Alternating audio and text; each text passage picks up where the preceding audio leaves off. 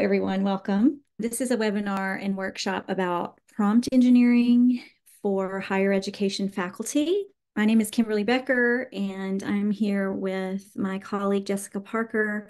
I'm an applied linguist, and so my background is specifically in corpus linguistics. That's how I have a connection to AI. I'll talk about that a little bit more, but my research is primarily in disciplinary academic writing and Gen AI now. And I work with Jessica at Academic Insight Lab. And then I'm also a writing consultant at Midland University for their doctoral students. And I will let Jessica introduce herself. Hi, everyone. I'm Jessica Parker. I'm Kimberly's co-founder at Academic Insight Lab. I'm a health sciences educator at the Massachusetts College of Pharmacy and Health Sciences. I'm an interdisciplinary researcher, including generative AI research. I also own two academic coaching and consulting companies. We work with academics across pretty much all disciplines, and all of that experience of teaching and consulting informs everything that we do at Academic Insight Lab. So we're excited to talk to you today about prompt engineering. We're not computer scientists. We're self-taught. We've learned to prompt through building our AI tools. Thanks. Okay, so a little bit about Academic Insight Lab. So this is our collaborative effort to support scholars at all stages of their work, graduate students, postdocs, professional researchers, faculty members, in with AI-based tools. And so the basic takeaway that you need to know about what we do is that we create applications that kind of flip the paradigm of generative AI, and instead of really generating content, they do feedback and evaluation. So the way that we provide that feedback is through best practices backed by research. We meticulously test them, and we have the highest standards of privacy that we can possibly have, which also I'll talk about as we go along. But mostly this is going to be a very general approach to prompt engineering. So just really quickly, what we've been up to lately is related to research on the use of large language models, so ChatGPT, Claude, those kind of chatbots, to engage them in research-related writing activities or research-related methodologies. So we published an article about developing and refining interview protocols. We've published some theoretical work on how to think about ethical approaches and responsible access to these models. And then a lot of our work is related to training students and how to use this in ways that align with the norms of academic integrity. So that's what we've been up to. All right, so for this workshop, first I'm going to talk a little bit about AI literacy. I think it's really important for everybody to, as AI champions or AI enthusiasts at your university, our hope is that whatever you learn here, you can take back. But just like we needed to develop technological literacy, this is another aspect of that. So I'll spend some time on that. Then, of course, the main focus is prompt engineering. And then finally, I'll talk a little bit about ethics at the end. Okay, so you'll notice that we talk about AI literacies as opposed to literacy. And this actually comes from Silber's 2004 framework. So it's kind of an older model called Multiliteracies for a Digital Age. And within that framework, there are three categories or types of literacy. The first is just a functional literacy, so basic understanding of the tools. What are the tools? What are the applications? What are the use cases? How do we navigate their interfaces, their platforms? Just getting to know what this is and how it works. And then we move on to critical literacy, which is related to evaluating and analyzing the accuracy, the reliability, the validity of AI generated content, assessing it, and determining really whether we can verify what it outputs. Because as we'll talk about today, and you've probably heard this, they can hallucinate. And so we need to be really aware of that and take that into consideration. There's also a lot of potential for bias because these models are built by humans and humans are innately biased. So we can take some steps to mitigate that, but I don't know that we'll ever be able to overcome that because it's a human problem and that's not something we're likely to solve. And then finally, rhetorical literacy is a much deeper way to think about AI literacies. This is when you get into determining maybe the rhetorical patterns, analyzing style, voice, tone, comparing and contrasting, and understanding really how AI might be able to shape the world of communication, goals, strategies, that kind of thing. And so for today, with prompt engineering, we really focused on this first level of just functional literacy, understanding these tools, what they do, how they work, because prompt engineering is just talking to them, and we can't talk to them unless we know what they do. So with that, we will jump right into this. You've probably seen this before. This is a really commonly used diagram because we're all trying to learn about this, right? And so what I've done is, because I'm not a computer scientist, I worked together with ChatGPT really early on, and we came up with an analogy to help people understand what these different levels are. And the analogy is training a dog. Okay, so instead of training a machine, it may be easier to think like you're training a dog. So in the first green concentric circle, the big circle, everything is encompassed in what we're calling artificial intelligence. So you may hear the term AI being thrown around a lot, but basically its most basic general form of AI is just computing that is analogous to training a dog to obey some simple command like sit or fetch. Okay, so computer programmer gets the computer to perform a basic task that requires human-like intelligence. And then as we drill down a little bit more in the light blue circle, we have machine learning. So this, you can imagine this as like you are teaching your dog, or a trainer is teaching a dog to fetch a package, for example, upon hearing a doorbell. So in machine learning, algorithms learn from the data and they adjust their actions, much like your dog might learn to hear that sound and then go retrieve the package. And then the dark blue circle, so a little bit more specific, is deep learning. And deep learning is, if you can imagine, training your dog to sort mails. So mails like bills or letters or junk. And maybe the dog is using scent or color cues. Deep learning in AI is like this. It utilizes complex neural networks, and you may have heard that term being thrown around a lot, to make a decision. So it's a neural network that acts much like the human brain to understand data. And then the smallest circle, and this is where we are focused today, is generative AI. And at this level, you can picture a dog being trained to bring you specific types of mail based on your mood. And so generative AI is similar in that it can create new contextually relevant data, just like a dog sorting mail according to your emotions. And so each stage represents an advancement in AI, from basic programming to much more complex, nuanced decision making and data generation, but it's all built on fundamental AI principles. So that's where we're coming from.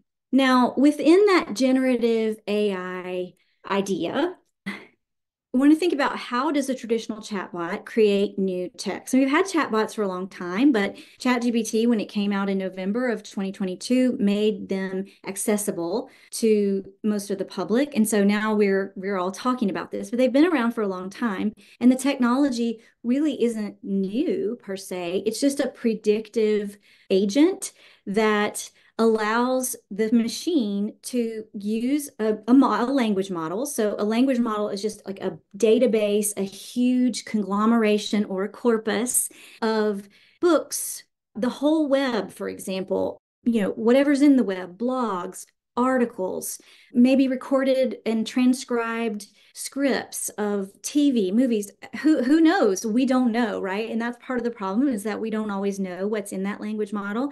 And so that's why I said earlier, biases can exist. And one thing that I'm really curious about as a corpus linguist is this idea of representativeness. Like, if we don't know what's there, we don't know what the weighting of any of this information is in terms of topics. So we don't have to get into all that today, but I just wanted to kind of share how my background is relevant to this, and why this became so interesting to me so quickly. So you have a sentence like, the color of the sky is something, and the machine is using lots and lots of algorithms. It's vectoring data, it's pulling out semantic patterns, and eventually it comes up with some answer that is most likely to match all the previous patterns that are found in this language model, and it comes up with this blue. I mean, it could be dark, it could be cloudy, it could be anything, right? Depending on other context. So you wouldn't just have the color of the sky is, you might have more context there, and then that word blue would change according to the additional context. In academic text, let's say you have a sentence like this: a study links bee decline to greenhouse emissions. And the language model is thinking, well, what is most likely to come in an academic text after that? Well, it's probably going to be a citation, right? And so there it is. It's going to probably hallucinate a citation. And so one of the things that we see happening is students are starting to ask faculty members about, I can't find this source. I would like to read this source. I found it on ChatGPT. It's not in the database, Google Scholar, my library database. Where is it? Well, ChatGPT hallucinated it, and so you're not going to find it. But that's kind of how that works. So GPT-4 Turbo, or in terms of accuracy, they are the best in show, so to speak. But, Llama and Anthropic's Claude, Mistral, some of the, these aren't far behind. It's just that GPT-4 really stands out in this area. Now, that doesn't mean that it, 3% is still something. And so we still have to watch out for it. Notice 3.5 is here, but we don't suggest using GPT 3.5, which is right now is the free version for academic purposes. It just doesn't have enough analytical power in its model to generate. I mean, if you use GPT-4 and you compare it to the output of GPT 3.5, you will immediately notice a difference. And so if you're using it for email, for writing silly poems, even as a thesaurus to generate, synonyms or something like that, it's fine. But in terms of really using it for more robust academic purposes, we don't recommend it. Okay, so we get a lot of questions when we do these professional developments about privacy. And so I just really quickly want to say, and this is related to OpenAI's ChatGPT, there is a way you can turn off the history and training. And so what that means is the chat history is, if you ever use GPT, on the left side of your screen will be your chat history, your recorded conversations that you've had with the machine. And training means that anything that you add in there becomes then part of their next model, or it becomes folded into the training, the machine's training. So if you want to avoid that, you can turn off chat history and training by going to your settings, which is at the lower left, going to data and controls, and then from there, clicking chat history and training to toggle off. Now, that means you won't have anything saved. You won't be able to go back and look at those conversations. But if you are using data that you don't want in a history, or you don't want to be part of their training, then we get a lot of questions about this. And I don't think it's clear because it's kind of hidden. It's a hidden setting. So that's how you do that. Okay. Let's move on now to Prompt Engineering 101. I'm going to go over kind of some general best practices, give you some ideas and some examples, and we will share this PDF after the workshop. So generic higher ed use cases, you can think about kind of three buckets. So enhancing teaching practices, which might look like automated assessment and feedback or collaborative learning activities. That would be where the teacher is prompting the machine to come up with ideas. You could also explore student learning outcomes, where you are maybe teaching your students to personalize their learning experiences and helping them understand how they can get better at complex cognitive tasks by scaffolding their thinking, not with your own communication, but with them communicating or prompting an AI. And then the final bucket is supporting research endeavors. So, for example, data collection analysis, lit review and synthesis, and we have a lot of videos. We have a YouTube site. We have many, many videos about literature review, because that seems to be a really hot topic for faculty needing to support graduate students and graduate students needing to support themselves. It's a hard kind of gatekeeping task in grad school. And so we have lots of other videos on that. I won't focus on that today because obviously we are talking about prompting. So I'm going to now shift to what is a prompt, what is prompt engineering, and why does it matter? So if we think about a world where we're going to look here first, let's imagine that you have a researcher who has a purpose statement. They're working on a purpose statement for a manuscript, or a graduate student working on a dissertation or thesis, and they need to improve this purpose statement because it's a really central aspect of their study. And so they give the bot the purpose statement they have drafted and they say, help me improve this purpose statement. And then what does that bot do? It just outputs a better version of that purpose statement by enhancing it, adding some details. It sounds very, very confident. It always sounds good. But what does the student really learn at this point? And then are they going to copy and paste it and put it directly into their work? This raises a lot of ethical questions. Maybe they're able to look at this and deduce what is happening here. What were the improvements? Maybe not. We don't really know. It's just a gimme. It's just a giveaway, right? So once we know how to do more structured prompting, we can start to get feedback like this. So this is an example of one of our tools. We have a purpose statement tool that at Academic Insight Labs in our suite. And we have given through doing the prompting for the student, we've given a framework for what should an effective purpose statement look like. Well, it should have a method, it should have variables, it should have a specific population, and it should have setting. Moreover, we have told the machine to use these red and green little icons and to use markdown, which is like bolding, headings, bullets, that kind of thing, to make it more reader friendly. So you can see, even though this is small and maybe hard to see, it's definitely more reader friendly, and it looks more like a textbook, honestly, than this does. So once you learn how to do this kind of prompting, you really can get much, much better output that can educate the student. This is what we want. This is a desired for ourselves and for our students. This is where we want to be. And I'll just add to that because, I started building these tools for my students I teach. And what I learned is that my students, were using ChatGPT. I gave them permission. I have a pretty open policy as long as they tell me how they're using it. And what I learned through them was that when they get like what you see on the left, the reality, even if their intention is not to cheat or cut corners, because they don't know how to prompt correctly, when ChatGPT or any large language model just starts rewriting it for them, it gives them a lot of anxiety because they can't unsee that. And then they just don't want to use it at all. And so that was a big part of my motivation for building these tools, was to give tools to my students so that they don't have to learn how to prompt and have a prompt library, so that they could get feedback on assignments before they submit them to me, because they were terrified of using these tools and then seeing this and then not being able to unsee it. And then they were worried about like plagiarism. And so that's also just something you need to be thinking about as faculty. Just wanted to throw that in there. Thanks. Yes. The problem of not being able to unsee something once you've seen it, and the worry that, am I doing something wrong? Because as you well know, universities are not, they haven't, most of them haven't made policies about this. It's a teacher-led policy. Okay, so prompt design questions. The main three things that we want to see in a good, effective prompt is role and goal, context, and output. So the questions that we've added here are designed to help you to think about what you want to write to that machine as you're designing a prompt.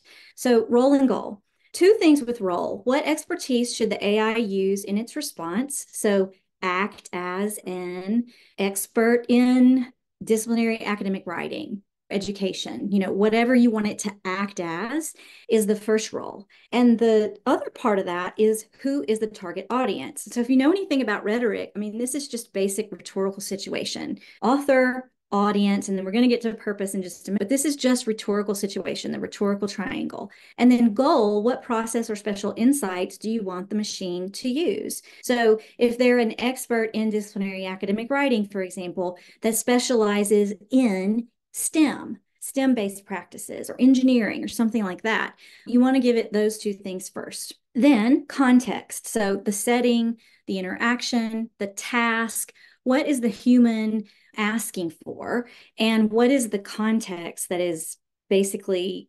surrounding that situation. And then third is output. Output is what do you want to see the machine generate? So there's two things to think about here, form and function. And so this is something linguists use, but I think it's very relevant here. Form is just like, what is the actual physical way it should look? Is it going to be paragraphs? Is it going to have headings? Is it going to be a table? Is it going to have bullets? Or is there some other thing that you're envisioning? I think eventually we will have generative AI that can output graphs and charts and that kind of thing for us. I mean, right now, there's some add-ons, some plugins you can get that do that, but they're not great. But they can do tables really well. They do bullets, they do headings. I mean, this is all called markdown, and you can say to any chatbot, use markdown in your output, and it will know that it means these things. Or you can be even more specific, like, I want a bulleted list. I don't want the bullets to be complete sentences. Make them phrases, or make it appropriate for a PowerPoint presentation, something like that. And then function is like communicative goal. So is this supposed to be formal, informal, persuasive, informational, argumentative? And we could go on and on. These are just a few examples of it. What is the actual communicative goal that is going to happen, again, between the roles and the context. So those are the basic three. And now what we're going to do is show you an example of that and sort of build on it, moving forward into different types of prompts. Okay, so here's the prompt that we're going to be working with. And we've got these color-coded role, context, and output sections. So role. I like to start with act as a professor. Some people use imagine. Some people use you are a. Some people say I am a. I think pronouns get really confusing, so I suggest act as. Act as a professor conducting a study on student acceptance of technological tools for automated writing evaluation. Now the tool knows what it's doing, and implied there is, my role is probably this professor. And then context, the primary question driving the study is, and then you tell it all the things you need, the sub questions. This prompter says use a modified version of the TAM model, and then some more details there about what that model includes. But practical, very seminal models like TAM, even if you're not familiar with that, usually these large language models know that model and they're familiar with it, but you want to make sure, and I'll say more about that later. And then output. Develop a list of interview questions and output the questions as a table with category in the left and examples in the right, and use an informational tone. So that is just a good, solid, basic structure for prompt: role, goal, context, and output. What we have to remember is that this same computer science principle, garbage in, garbage out, or GIGO, is exactly what's happening. If the input is erroneous, inaccurate, homogeneous, unfilled, any of those things, then the output is going to reflect that, right? And so we already don't know what's happening in that language model. The only thing we can really control is what we prompt in the input. So that's why this is so important, to get the output that we want. Okay, most common types of prompting. We're going to talk through 4, and then after that, I'm going to give a few kind of extra add-ons. Remembering that role, context, and output happens no matter what type of prompt it is. This is the template, the standard. These are the types. So a zero-shot prompt is when you make a request and you have no examples of style, structure, or content. It's just a very no-frills kind of prompt. So just depending on your use case, if you're in a hurry, for example, maybe a zero-shot prompt, or if it's not something high stakes, you might want to use a zero-shot prompt, but you're not really giving that much information to the machine. So this is a zero-shot prompt, the one that we just went over. This is exactly what that looks like. And, it's still long. I mean, so you got to do some work to get the benefit of good output, even in a zero-shot prompt. And so then let's step it up a bit.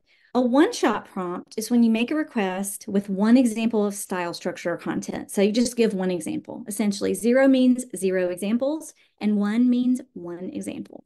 So now what we've done is we've added to the end of this prompt an example where we just literally say, for example, for the construct perceived usefulness, that's one of the constructs in the TAM model. Perceived usefulness, an interview question might be, how do you find the technology useful in improving your writing skills? And so that gives the machine a little bit more of an idea about what you're expecting in the output.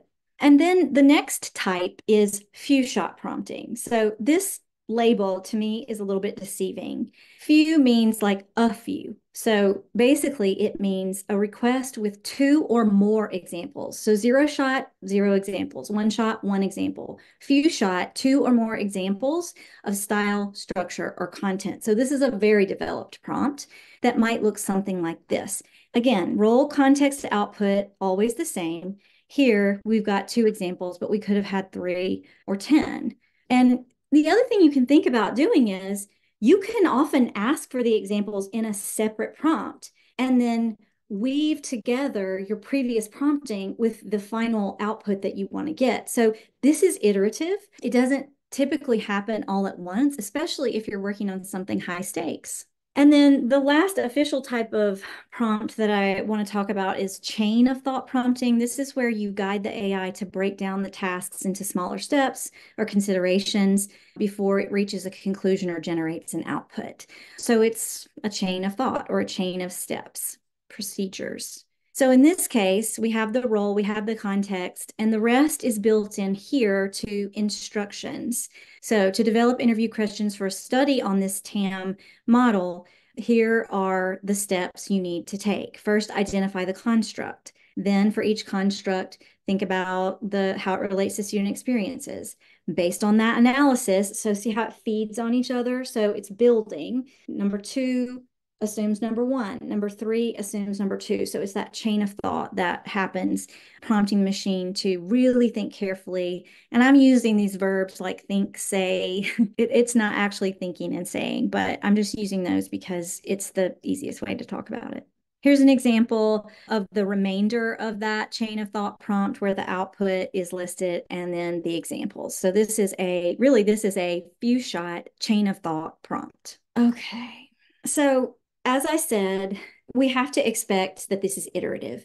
Basically, what you're doing with this machine is you are negotiating meaning. And this is part of second language learning. That term comes from second language learning, where a learner negotiates with another interlocutor to get an outcome. In this case, our outcome is some output, some desired output. But really, you're just trying to figure out how much the machine is uptake what you're saying. So you've got to directly call out errors. You have to emphasize ignored directives or instructions, break down complexity into steps. So chain of thought is really useful for that. And then you're going to have to iterate and reiterate and ask again and build up and then come back to it. And it's going to be a back and forth thing. It is not this easy one and done kind of process. It takes some thought, it takes some practice. And I think once you think of it as a negotiation, it will help you to think of it more like a human. You're going to get better output if you think about it like a human and not like a machine. And then from there, you have to trust but verify. So you want to assume that mostly it's probably right. If you're using GPT-4, for example, we had that 97% accuracy rate, right? 3% hallucination rate. But depending on your topic, if there's not something in that model that can inform that output, you're more likely to get a hallucination. So if you're talking about academic topics where they're very sophisticated and nuanced, you may get hallucinations. So you want to trust but verify. Now, you're all faculty, you're experts in your field, students are not. So they need guidance in this, and this is where those AI literacies come into place that I started with. So really teaching them how the model works, how the predictive language functions, and then showing them how to go back and check the literature or just check with their human sense of reason. Trust but verify is a great way to do that. Okay, so speaking of ethical considerations and trust, let's talk through this. So there's kind of 3 buckets or categories of concern here. Bias in prompt design and in AI outputs, fairness. So addressing the importance of fairness and representativeness in the AI response and in your input, your prompt, and then privacy. So as I started with GPT-4, you can turn that chat history and training off. I use Claude a lot, and now I'm wondering, Jessica, do you know, can you turn the chat history and training off with Claude? I'm not sure. Me either, because I never use it for academic purposes. I only use it for, like I said that in the chat, I only use it when I'm trying to like refine an email or something Mhm. that's really low stakes where I don't worry about privacy. And that, so that's not even something I've investigated, but I will investigate it while we're in this webinar and I'll get back to you. Okay, thanks. Yeah, so those are kind of three categories you really want to think about. And if, again, if you're doing AI literacy training with your students, these are things to consider and have discussions around, because the reality is this is an emergent field. I mean, it's really not of course AI has been around for a long time, but as I said, with the advent of ChatGPT in November 2022, we all got access to this, and so it's emergent in the public sphere, and there are not best practices, and we need thought leaders in the higher education space who are willing to say, here's what I think is a best practice, and put it out there, because people don't know. And, we're just all putting our heads together to try to understand and apply what we know, and kind of, further the discussion a little bit as we can. Okay, something to think about also is that there are types of misuse. There are unethical uses, and then there are misguided uses. So these are more obvious. I'm going to start here. Unethical is when you violate some moral standard or code, or maybe a legal regulation.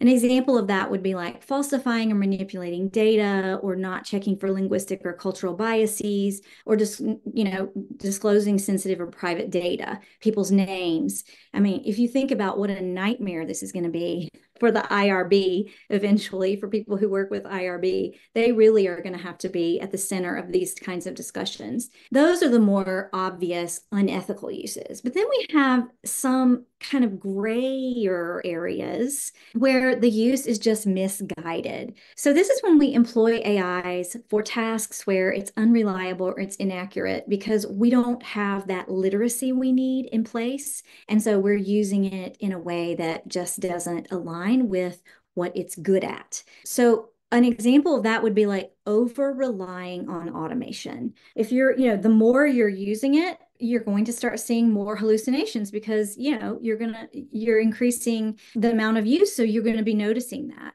In terms of academic writing, there are lots of gray areas. Is this plagiarism? If you ask a tool to write something and then you populate that or you repurpose that directly as your own writing without saying, I used AI partially to generate this, is that plagiarism or not? We even have a term now, post-plagiarism. If you follow Sarah Eaton's work, she's a Canadian researcher. She's really prominent in this field of higher education integrity. Another misguided use is using AI instead of your critical thinking skills that only a human can do right now. So a lot of this is over reliance or substitution. If you're using a chatbot, I have AI, but what I am intending here is a chatbot as a sole research tool, then that is a misguided use of it. There are lots of databases that are layered on top of language models that are using like Semantic Scholar or open access publications alongside language models. So some examples are Elicit, Cite, Research Rabbit. There are several others where they will use the power of a large language model and a database of real research to help you get a better finding in terms of citations and looking for literature. But if you're using ChatGPT, that's a misguided use and you're going to get hallucinations. And then if you're just accepting the output as true, valid, reliable, that's misguided. We know that these models hallucinate. We have to be diligent about the criticism. Okay, a recent article. So this came out, Frontiers, and this is a medical journal, but I really recommend this article because it's really, other than what comes from publishers, this comes directly from academics. This is recommendations for explaining AI's role in academic writing. And in this article, they give best practices. They basically give a framework for how to do this. These are the best practices. And they give you some linguistic resources, words, phrases, sentences to use for how you've used it. Basically, though, you want to explain it straightforward way, keep and report the human in the loop. How did you stay in the loop as the human? Share the tools that you used. So if you used GPT-4, say GPT-4, don't say ChatGPT. Does that mean the free version 3.5? Does that mean 4? What version is it? Just like if you were to use S or in vivo, you would say which version of the software it is. You want to treat it like that. Put ethics first, especially right now in this time of like emerging policy. We have to really keep this at the forefront. Admit suboptimal outcomes. So if something happened and it didn't work like you thought it would work, then you need to admit that and then disclose conflicts of interest. I mean, some of those are just best practices in general for acknowledging help you get outside of your own human brain when you are writing up research. Here's their example. This came straight from that article. So we have the source down here, the citation. This is what they suggest for if you have used AI in the drafting of an article. So if you have actually used it to ideate and change words around and think through syntax and that sort of thing, they give you this. And it goes 1 through 6, addressing basically those 6 bullet points on the previous slide. This is how you do it in the writing itself. Additional resources. Ethan Mollick is a wonderful researcher to follow if you're on LinkedIn. He posts almost daily. I have learned so much just from following him on LinkedIn, reading his work, and then looking at who he is recommending. But he has and this is something that they update frequently. Actually, I think it was last revised in January of this year. 7 approaches for students with prompts. It might even be more than 7 at this point. He and his wife keep this pretty updated, and this is a great open access paper where you can read about using prompts for students. This is a very, very new article. It's still in preprint with 3 kind of new types of prompting or very sophisticated types of prompting. I won't say much about it, but meta language creation, and this would work really well if you were a researcher saying, when I use the term X, so quantum mechanics, I don't know, interpret it as whatever you are using as your definition. And then once you tell the machine that, it has that working knowledge to then continue. Reflection. So after generating a summary of X, reflect on this and identify any potential inaccuracies or areas that require further clarification. So when you prompt something, you're obviously going to leave some things out just because you're human and you can't think of everything. And if you ask the AI to then go back and look for inaccuracies or areas that are kind of gaps in the knowledge space there, then you can get a lot of really good stuff, really good output and you may not have thought of it. And then the last one is cognitive verifier. So this is when you ask the AI to generate additional questions or considerations based on some initial query. And then you ask it to combine those answers to provide a comprehensive analysis of the topic. So again, this can't be done in one prompt. This is going to be an iterative, negotiated interaction between you and the machine where you ultimately come up with some output that is the final kind of decision or say. And I've linked that article there as well. And now I'm going to turn it over to Jessica and let her demo a tool. Excuse me. Thanks. Okay, I'm going to share my screen. This won't take long. We're just going to give you a sense of like what this looks like in practice.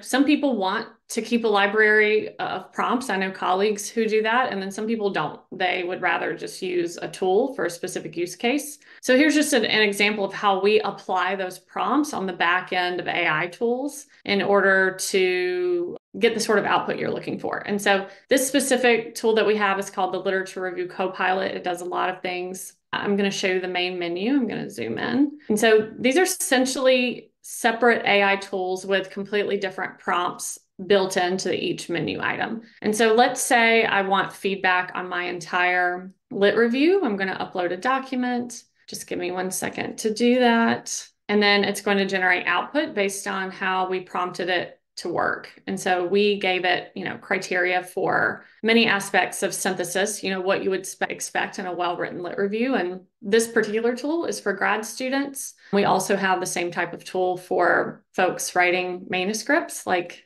yourself, if you're faculty, since I have mostly faculty here with us today. But we do the same thing for manuscripts. Obviously, a lit review section in manuscript is much shorter than a lit review that a student would write. But yeah, this is what it does. And it just takes all of that we combine all different types of prompt strategies depending on the use case in order for it to give feedback. And so our tools are very different than, say another company where you would use it to just do it for you. We're really about education first AI. And so we don't build our tools to just do it for you. We use our tools as like coaching and educational tools, which is partly why faculty love us, because they would rather our students, their students use our tools instead of this. And so if you want to learn through the process and not just use something to do it for you, then tools like ours are the way to go. And you can just click next. And then we remind everyone that this is a chatbot, and you can then just chat with it just like you would ChatGPT, because this has GPT-4 Turbo on the back end.